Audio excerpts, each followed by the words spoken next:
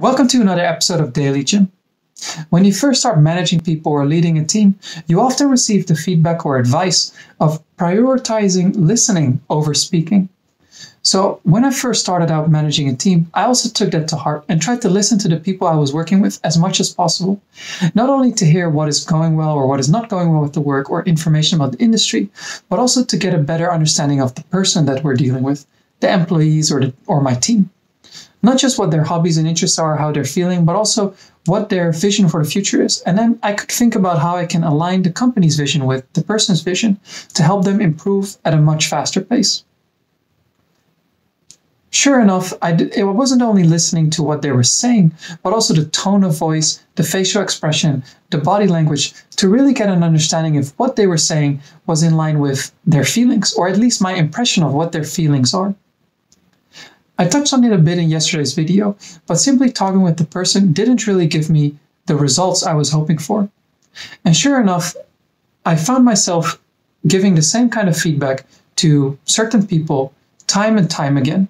So from there, I started thinking, how can I really know if this person understands what I'm asking, but also if it really is the best kind of feedback for that person or the best kind of thing I can say to that person?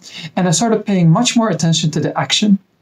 And what I started realizing over time is that actions pretty much don't lie in terms of what the person is really feeling and thinking about that particular task or what is a priority for them in life. From reading books or other forms of media, but also just from personal observation, I started realizing that actions are pretty much driven by feelings. Sure enough, you might be talking with an employee or with a team member or even with a superior, and you're asking them to do something, and that person says yes or no, but in this case, yes, I will do it. So you think that that person will do it. But after a week passes, a week goes by, 2 weeks go by, 3 weeks go by, and it still hasn't been done. So you start thinking that it's an issue of trust or that the person cannot be trusted, the person is not responsible about their work. And sure enough, you might think that way. But more often than not, it's just that work is not a priority for that person. So as I mentioned, the action doesn't lie. And what I mean by that is that the actions are fueled by the emotions. So think about it this case. You've probably heard it before, but if someone points a gun at you or points a gun at your children or family members that you care deeply about, whatever they ask you to do, almost certainly you will do it, because all of a sudden the feeling of wanting to do it became the strongest that it can possibly be. There's nothing else you can do in a situation than that particular thing, because you're dealing with a life or death situation. Of course, when we're working, we pretty much don't deal with a life or death situation, except for startups that are burning so much cash. But coming to the individual level, you need to understand what is it that really drives them. And actions are a very good guideline in terms of what is a priority for that person.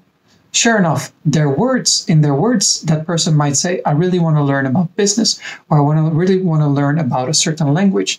But you can see time and time again that it doesn't happen. So in that case, as I mentioned in yesterday's video about feedback, it's about creating a situation that allows the person, that you almost force the person to do it, something that's for their own good. But what is the thing that's for their own good? Is it the thing that they say they want or that you want them to do? Or is it something that they're already putting time and effort in terms of their actions so that you know it's really aligned with them, and simply tweaking those kinds of things to improve their habits and improve their performance? So if there's anything you take away from this video, is that actions speak louder than words. So whether you're managing people or you're trying to foster a relationship, just keep that in mind.